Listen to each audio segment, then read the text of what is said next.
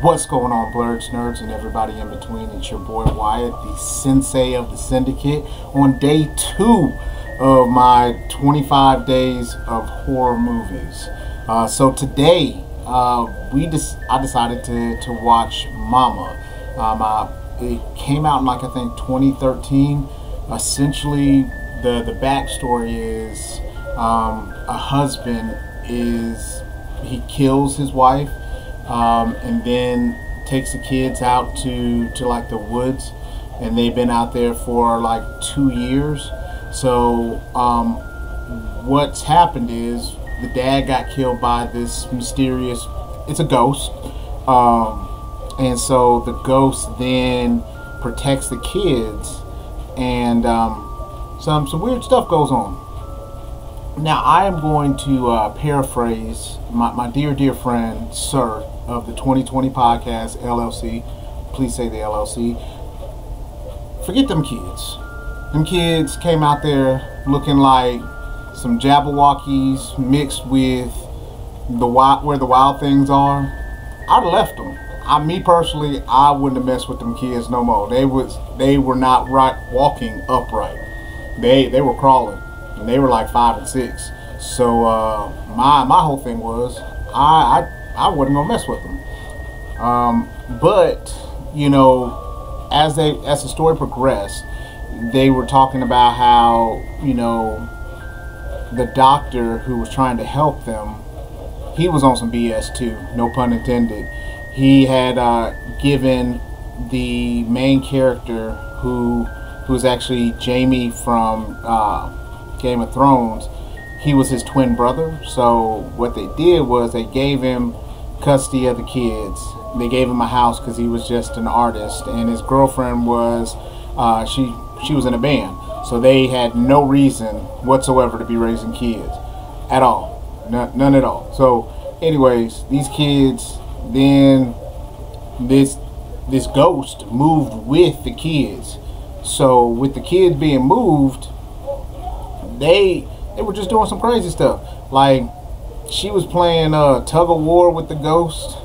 I mean, probably double dutch, some other stuff. But it's really needed like little bells around their necks, because they just kept popping up places for no apparent reason. Like, they would turn around and then they'd be in there in the room with them, or they'd turn around and then they'd be, you know, right behind them and couldn't have anything, you know, no rhyme or reason, and they just were laughing and smiling and chuckling. Hence the reason why this is my least favorite genre of movie, because they had like a lot of those quote-unquote jump scares. But me personally, if a kid come up out of nowhere for me, they just getting chopped in the throat. No questions asked.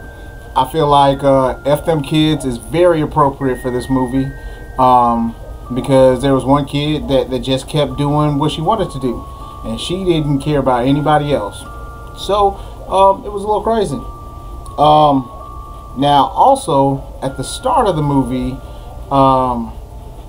the uncle, who looks like their dad, he gets pushed off a banister by the ghost and is in a coma for most of the movie. And then the girlfriend still decides to keep raising the kids. That is very honorable. You can miss me with that BS as well, because these kids was crawling, jumping around. No thank you. Give me some regular kids to try to raise, and that's hard enough. These kids are like fucking night crawlers, and they're just everywhere. So in summarization of what I saw with Mama, they need to call somebody else, like Ghostbusters, an exorcist. I don't know who else to call, but y'all definitely could have missed me with that one. I love my brother and my sister dearly, but they have some crazy little kids. I'm sending them back to the woods in that cabin, and they can just chill out there, and I'll just throw them some peach or some cherry pits and stuff like that. But you can miss me with that. So that has been my 5-minute summarization of Mama. Do do like we say, you know, be like the Hulk, smash that follow button, and we'll love you 3000. And until tomorrow, we out.